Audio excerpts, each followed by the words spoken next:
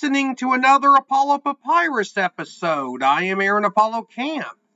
For this episode, my interview guest is the owner of the author services company 1106 Design and the author of the 88-page nonfiction book published like the prose. Her name is Michele DeFilippo, and here's my interview with Michele.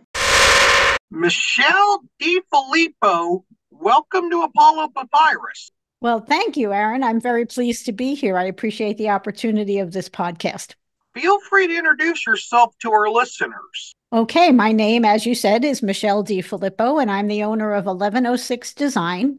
And we are on a mission to help authors create great books and sell them and distribute them without a publisher so that they make more money every time they sell a book.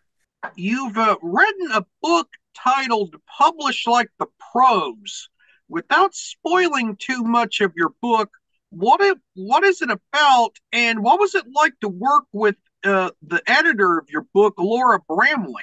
Well, I'll tell you, I almost can't claim credit for having written that book because I had written about 50 or 60 blog posts, and I called Laura. She was working for me as an editor at the time, and I said, can you turn this into something that I can give away as a lead magnet, as a giveaway? And she did. And she just made my 60 almost incoherent blog posts read really well. Why did you decide to write your book to a length of only 88 pages instead of writing a longer book? Is your book just a compilation of blog posts, or is there a little bit more to it? Well, it's a brief overview of the industry and what I thought were the most important points that authors needed to know about. I didn't want to overwhelm them with a 200-page book that went into every detail. First of all, because the details change, and second of all, because people like a brief overview these days. That the internet has trained us to read short form articles and to get what we need in a very small amount of time. So that was my aim in just making it a booklet, as you say.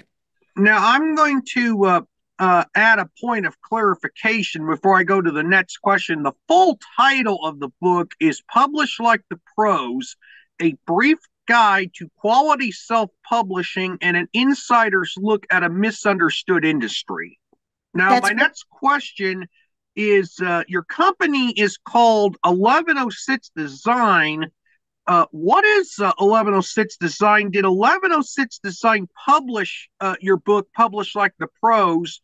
And what services does it offer to authors looking to publish their books?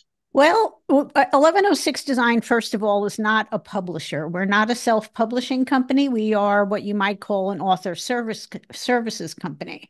And that means we're offering the services that authors need for those people who are too busy or just don't want to get involved in the complexities of releasing a book. And then we help the author distribute that book on the major print-on-demand platforms in their own name so that when a book is sold, they get the sales reports, they get the money straight to their bank account. It doesn't go into any middleman's bank account first, including ours.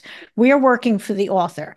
If an author signs up with a publisher, the author is working for the publisher, and they make less money. So you wouldn't classify 1106 Design as a self-publishing company or a hybrid publishing company. You would classify it as like an author services company. Is that correct? That's correct. You could call us a publishing project management company. It's kind of difficult to define, but the most important thing is that we don't publish the book. The author is the publisher, and that was the original intent of indie publishing when it was first invented. But somewhere along the line, it became, as the subtitle of my book says, misunderstood. And all of a sudden now we're back to authors being dependent on publishers and supporting publishers financially, either directly or indirectly. And that's the goal of our message, which is to make sure that the author always does as good as they can possibly do in this business called publishing. Who was the publisher of your book, Publish Like the Pro? 1106 Design, me. Okay. Yeah. Okay, sorry Yeah. about that. No, that's okay. So I'm glad you asked it actually, because I opened up my own accounts at kdp.com and ingramspark.com and uploaded the files. And when a copy of my book sells, I get paid directly into my bank account. There is no middleman publisher that receives the money or the reports first. And that's what I'm aiming to tell more authors about so that they can do the same thing. Mhm. Why should independent authors choose 1106 design for author services? Are there really any advantages over like your competitors, or going through like many different companies depending on the type of author service you need? Well, there's a number of ways authors can proceed. I like to think that we offer top quality, traditional publisher quality services. So when we edit and design your book, we're going to do it at a very high level. One of the ways publishing has become misunderstood is that there's a lot of providers in the space right now who offer what can only be described as amateurish services that would never pass muster in the real traditional publishing world. So we work at the higher level because buyers are smart. They know when they have a good book in their hands. They know when it reads well. They know when it's been typeset well and it's easy to read. And we believe that's the level that books should be made at. They're not a commodity. A book is a work of art. The author has poured their heart and soul into that book. And so I feel we have a responsibility to give that book the very best presentation that it can have. Yeah, and you make a very important point because writing and publishing a book is I'm going to go off kind of on a tangent here, because writing and publishing a book is not like for example golf, where in golf, if you told an amateur golfer who just plays golf recreationally at their country club to play like the pros, that would be really bad advice, because not very few people have a pro golfer level golfing skill, whereas in the book publishing world, it's not a competitive sport, and you want everything to look professional and to whatever uh, look like, even if it's not traditionally published, look like books that are traditionally published in that genre or similar genres. That's absolutely correct, because when you tell people about your book and they go to Amazon and they type in your book title, Amazon is not going to show only your book. They're going to show the best sellers. So if your book is not designed to look like it belongs in that group of bestsellers, you're going to stand out for all the wrong reasons. And buyers are smart. If they see a cover that looks self-published and they see best-selling books that look terrific and beautifully formatted and published and designed on the cover, they're going to say to themselves, gee, I don't know. I never heard of that author. I don't want to take a chance. That book looks like it's self-published. I think I'll stick with somebody I know and trust instead. So by giving your book that good presentation, you are increasing your chances that the buyer will say, gee, I never heard of that author, but that book looks good. Let me give it a shot. Other than yourself, who are some authors that have used your company's services? Oh gosh, we have served. We started in 2001 and we've served about 4,000 authors since then. We do about 100, between 150, 200 books a year. We've done every kind of book you can imagine, from a little booklet to a novel to business books. We just finished a book about Winston Churchill that was 850 pages and it had 2,000 footnotes. We are capable of doing any kind of book that you can bring to us because we all have traditional publishing experience. We're all in the business for decades, no beginners here. How can authors who are interested in using 1106 design services get in touch with your company? Well, the best way to start is to go to our website, which is 1106design.com. I put everything on my website, including prices, educational articles, every service we have with its full description, and there's a contact form there. So if you're ready to get started, you can fill out the contact form, tell us a little bit about yourself and your book, and request a consultation, which is always free. Regarding 1106 design, does an author have to use 1106 design as like a package service, or can they use like one or two services that they really need professional help with, if they wish to go like a la carte? Well, I have a package on my website just because those are the services that most people buy most of the time, but we're happy to work a la carte and just do what the author needs. I would argue that every service needs to be quality service. Sometimes you'll hear on the internet that people are ordering a professional book cover, but then they're wrapping it around a homemade interior that was done in Microsoft Word. I think that's a mistake because we have been working on books for decades, like I said, and that's not the way a traditional publisher will create a book for you. So, to my way of thinking, if you're entering a new business, you ought to follow the rules of that business.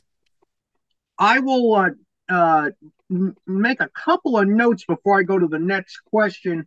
Microsoft Word is a word processing program, not a desktop publishing program like I think it's Adobe InDesign is Adobe's desktop publishing program. There's also an open source desktop publishing program called Scribus. Yeah, you need to know, authors need to know the difference between word processing and typesetting. If you browse the internet anymore, you'll hear the word formatting thrown about. Authors will go out looking for a formatter, but that's different than the level of service that a traditional publisher would give to you. What we offer and what traditional publishers always do is they hire a book designer and an experienced typesetter who knows how to put books together. We spend a tremendous amount of time making sure every element of the book is perfect, whether it's sidebars, headings, subheadings, chapter openers, illustrations, captions, you name it. There's a whole list of rules and regulations that we follow so that your book looks like a real book and not like it was homemade in Word.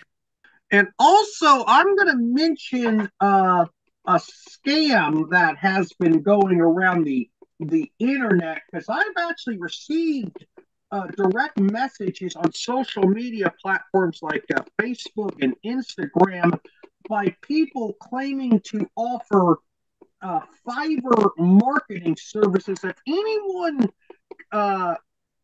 direct messages you unsolicited about Fiverr services on a platform other than Fiverr, it's probably a scam. Oh, yeah, that's really important. And it breaks my heart that there are so many scams out there. It's not only happening in publishing, of course, it's happening everywhere, but that's why I would say that you need to work with people who are experienced because we've been in it for a long time and we're going to do right by you. My last couple of questions are: what do authors need to know about editing, cover design, and interior pages? I know that's a multi-part question for my next to last one. Well, based on some of the questions I get in the comments I see on social media, I can briefly answer that. Editing is a must. It's not optional. You have to have an objective pair of eyes, look at your text in order to spot the mistakes that you didn't see. Nobody can see their own mistakes when they edit a manuscript. Cover design, it takes a lot more time and effort than people think. I once had a woman call me up on the phone and say, I know that you only spend 15 minutes on the cover. You can't fool me. And she hung up. Well, I can tell you, we spend far more than 15 minutes on a cover. There's a lot to it. The typography has to be perfect. It has to be correct for the genre of book that you've written. It has to be professional looking so that when, like I said, when Amazon shows those bestsellers next to your book holds up to that level of competition. Same thing with interiors. The interior of your book needs to be typeset, not formatted. A typesetter will adjust the spacing of every line, every word, every paragraph, every page in order to make that book easy to read. And the funny thing is, when a book is properly formatted, you don't see the result. All you know is that it's very easy to read and you can navigate from one place to another very easily. And that's the purpose of typesetting. So the reader is not distracted from your message with uneven spacing and ugly type. My last question is, what do authors need to know about author website design, and why is an author website important? Well, it's very important because if people learn about your book and they want to know more about you, having your own website is a perfect way to do that. You can offer a free chapter on your website if you want to, that people can download and get a taste of your writing and see if they want to buy the book. You can have questions and answers about the material in the book. You can get an email address. If you give them a free giveaway of some sort, you can collect an email address and keep in touch with them. There's all kinds of things you can do on your website that you can't do on an Amazon author page. Michele, you are a very fascinating and wonderful guest. I thank you wholeheartedly for appearing on Apollo Papyrus. Well, the thanks go to you, Aaron. I appreciate the opportunity because this is a mission for us. We can't stand it when authors are ripped off or they wind up with low quality books. It's just not the right thing to do. People like Michele are vital to getting books published, and there are a lot of different types of services available for independent authors. Additionally, one doesn't need to write an epic length work for a book to be valuable to its readers. This is Aaron Apollo Camp reminding y'all to write, read, and publish your passion. Bye for now.